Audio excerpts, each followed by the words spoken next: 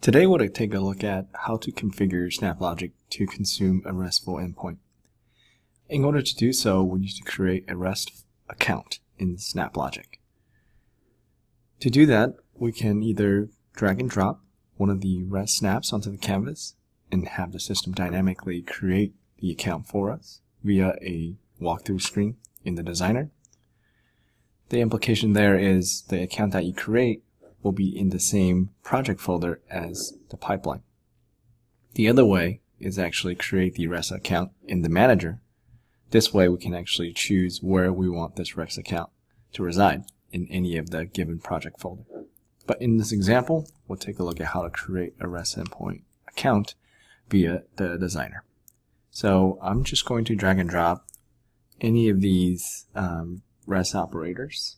I'm just going to pick the REST get, drag and drop that onto the canvas.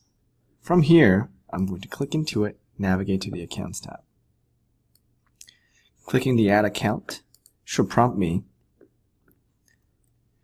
into the Account Create option screen, and here I can pick the various REST authentication that we support. The actual method really depends on the endpoint you're trying to consume, so I would say refer to your REST API documentation. But just to go through this list, the concept is actually really simple. If you read the documentation and it simply says we just needed a basic authorization, then a username password will be suffice. Otherwise, you can pick any of the other authorization methods that's shown on this list.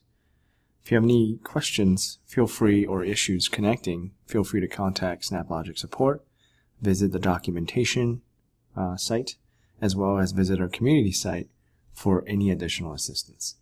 Thank you very much.